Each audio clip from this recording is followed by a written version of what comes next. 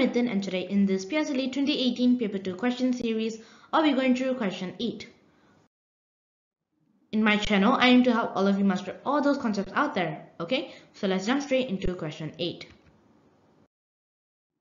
Okay, this over here is question 8, and this question is setting us on angles. So let's read the question first. In the figure below, ABE is an equilateral triangle and BCDE is a rhombus. Angle EAC equals to 38 degrees. Find angle ZEB.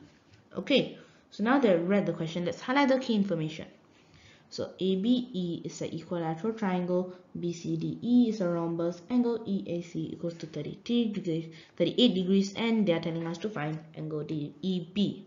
Okay, so now that I've read the question, let's analyze this figure.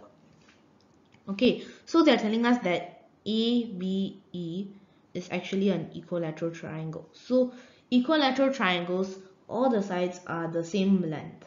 Okay, and rhombuses, all the sides are the same length. Okay, that means that the side of an equilateral triangle is the same length as a rhombus, because the equilateral triangles, the length, right, is fitting exactly on the rhombus. Can you see? It's exactly on the rhombus. So that's why the length of the equilateral triangle is the same as the rhombus. Okay, for the equilateral triangle, another property is that all of its angles are 60 degrees. So these are must knows, okay? All of the angles are 60 degrees. So you got to know that. Okay, so they're telling us that angle EAC is equal to 38 degrees. So this angle over here. Okay? So in order to find DAB, right, we actually found something out before doing that. Can you see it? When I was labeling the equal lines, do you see triangle ABC? Both of these lines are equal now, right? So what does that mean? It is an isosceles triangle. Do you know what is an isosceles triangle? I think you know that. So isosceles triangle means that two sides, the lengths are the same, right? And then the base angles, the length are the same. Let me draw it a little bit bigger. Okay, so basically there's a triangle here. Okay, these two lengths are the same. Okay, two sides, the lengths are the same, and then these two, the base angles are also the same. That is what isosceles means. Okay, so I think you understand that. So when triangle ABC is equal to an isosceles triangle, we can find angle BAC, right? So which is actually 60 degrees over here. Can you see? So the 60 degrees over here, let me erase it and draw it a bit bigger. So the 60 degrees, this whole angle is 60 degrees, right? So this whole angle is 60 degrees. Okay, so I hope you understand that. So this will actually help us to solve this question. So this whole angle 60 degrees. Okay, so I'm going to take 60 degrees minus 38 degrees in order to find angle BAC, which is this angle. Okay, so angle BAC, see this thing, B, A, and then C. So this angle here.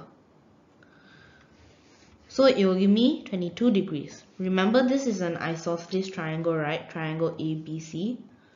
So basically, there's a actually important thing. I told you that the base angles are equal, right? So when this is 22 degrees, this is also 22 degrees, right?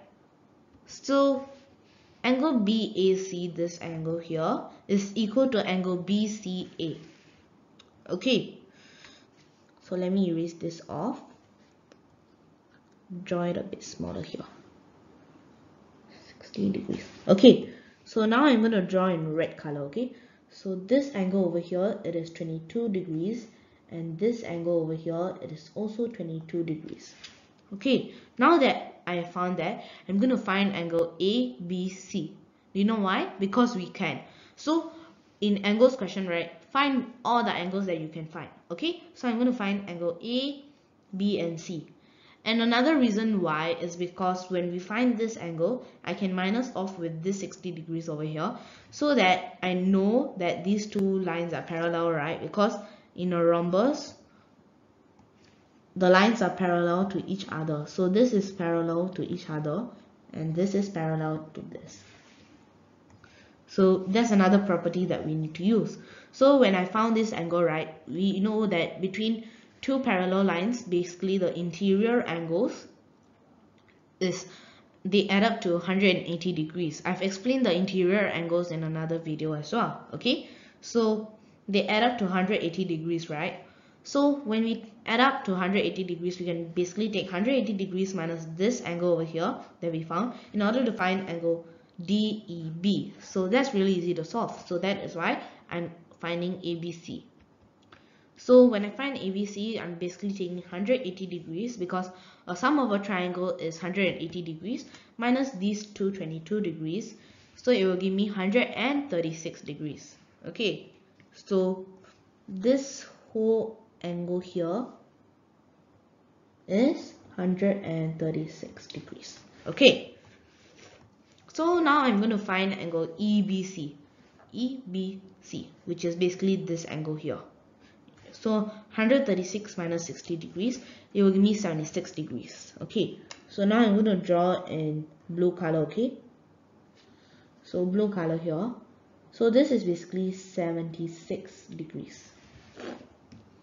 Okay, so now we know that the interior angles add up to 180 degrees, right? So we can find angle DEB by taking 180 degrees minus 76 degrees. Okay, it will give us 104 degrees. So angle DEB is equal to 104 degrees. So 104 degrees is the answer for this question, question 8. And I hope you understand my explanation for this question on angle. And I hope you learn many new properties. And if you didn't, I hope you can revise some of those properties. And I hope you learned something new. And thank you and bye-bye. I'll see you in my next video. Bye.